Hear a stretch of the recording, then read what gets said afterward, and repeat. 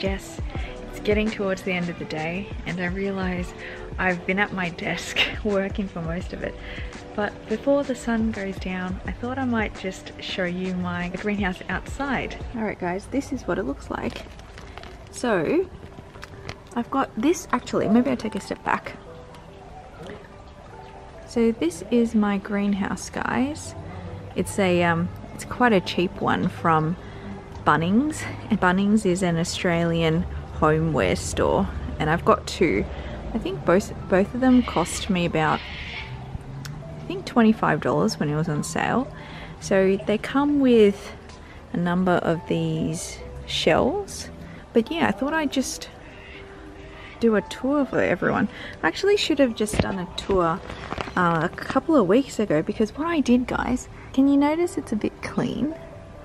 I mean, it would have been more helpful if I showed you what it looked like before, but I actually really scrubbed this plastic because it was getting quite gritty. I also was able to find this shade cloth, which has been a blessing. So it gives these guys, it keeps these guys in the shade. But guys, this is an overview. It's a bit more empty because some of the more juvenile plants I actually bring indoors at night. But let's firstly start out with my Monstera siltepecana. And this is the blue form, I believe, because his leaves are actually quite dark in colour, which I thought was so amazing. When I first got him, he was a lot more green, but I guess as he matures a bit, he does look a bit more blue, eh? The next Monstera next to him is my Monstera strandlana. And guys, I got this guy recently. He actually shouldn't really be living in my greenhouse because I think he prefers warmer temperatures and it just gets too cold overnight. So what I might do as it gets cold over winter is to bring him indoors. So the strandlana, guys, is a cultivar because the variegation has been encouraged, and you can kind of tell because that variegation, it's not that splodgy, if that makes sense. It's actually not a lot of variegation, but I still like him because he's a very nice specimen. We've got his moss pole. The next plant I have is this Ripsalis, and guys, this is one of my funkier plants. I really like him. I really like how he's quite lush. I think I actually should give him a bigger pot now because he's actually getting quite big. But he kind of chills. He's a very easy, low maintenance plant. And he kind of reminds me of Sideshow Bob with his hair. The next plant I have in here is my major, my Decidia major. And this was the plank of wood that I got for him. I'm actually quite pleased with this plank of wood. Now, so he chills here. I am thinking about bringing him indoors because I think it gets too cold for him overnight. Because he's starting to yellow. I think it's because it's too cold for him. But what I do every second day or so is I do spray him. And actually, I'll show you later. The door that I have for him, I do bring the door down to increase the humidity. But I think I'm going to bring him indoors because he's kind of yellowing. Ooh. So guys, the next plant I have is my Anthurium brownii. He's a little specimen. Oh, actually, I lie. Look at that. Look at that leaf, guys. He's getting quite leggy.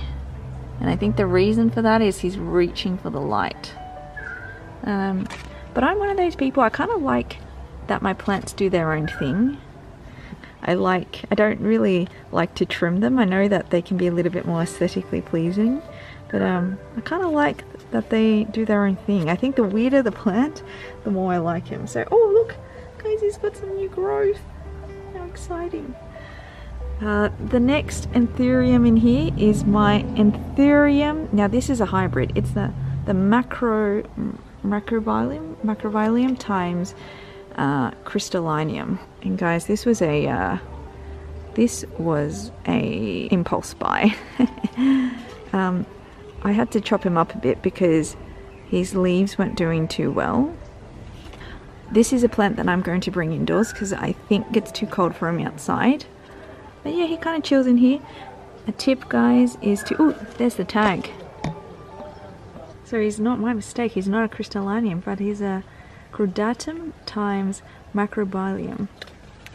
So that's him. Impulse spy plant. Oh, tip, guys, is if you do have a plant that requires high humidity, do put some sphagnum because it does help retain the moisture.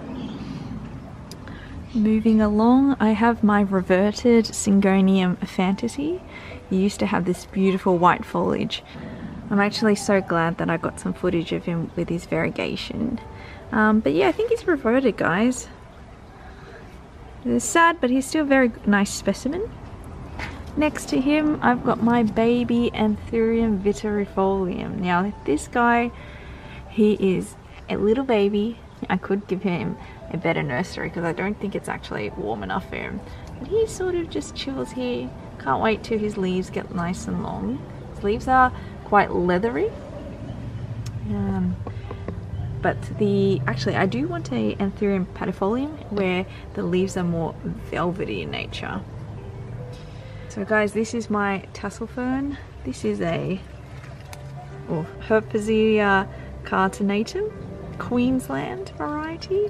He's got tougher leaves, guys, and I've got to say, it's quite a chilled plant to take care of. So if you are getting into tassel ferns, I do recommend this guy. It's quite easy. I know tassel ferns need high humidity, but he seems to do quite well in here. I kept him outdoors all the time.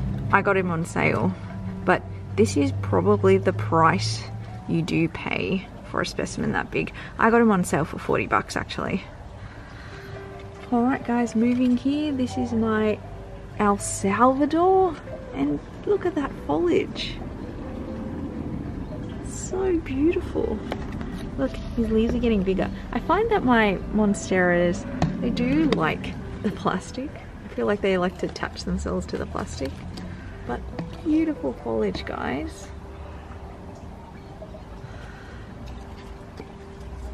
And here I have my baby Thai constellation with little variegation. Now I think this is actually, this should be another plant that I bring indoors because I think I could give him a better environment inside. But because monsteras are quite sturdy plants, I've kept him outside for the moment. Alright guys, so that is my top level. And that was the plastic door I was saying that I normally bring down during the day to increase the humidity. Now on the lower rung, you got some bigger specimens in here. Now the first one I have is my Philodendron Autumn Queen. Now this is a hybrid. I forget the names, but I'll pop it right here. This is a hybrid philodendron, and I do love it for its variegation, and then how it starts off this orangey color and then it goes to green. The next plant I have, this big fella. This is my Anthurium watermelons, and he actually is a very well behaved plant because he's just given all this big foliage. Every leaf seems to get bigger and bigger, which I'm super excited about. So he's an Anthurium that should be given higher humidity, but it seems to be doing quite well, so I'm very pleased, no complaints. Oh, and a new leaf! Look at that! Moving to the back, guys, this is my Anthurium polydactym. He is definitely one of my prized specimen because look at his size. I'm actually taken quite back by him because he's so beautiful. The other plant that I do want to add, which is very similar to this one, is the Anthurium polycysum, which I'll show you guys a photo, which is very similar, but I really like, I guess guys, hopefully, I don't know if you can tell, but the more unusual the plant looks, the more I like it. Oh, this guy, this is my, guys, I'm drawing a mental blank, I'm sorry, I'll have to refresh my memory, but his name escapes me, but he's got these beautiful vining leaves. Alright guys, this is my silver cloud, my philodendron silver cloud. I'm very pleased with her. She grows quite a bit. She's a big one. Very beautiful foliage. Just look at that leaf. Look at that leaf, it's so pretty. Ooh. Alright guys, so this is my painted lady. Isn't she a fabulous lady? She's quite a big plant. She's got amazing variegation and beautiful red stems.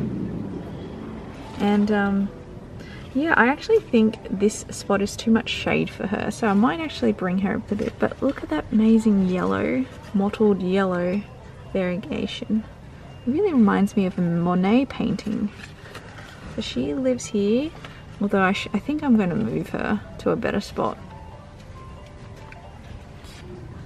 Guys, this is a better shot of her leaves. It's beautiful. Guys, the last one is my philodendron pistazium. Beautiful leaf. Again, I really love this plant for its foliage.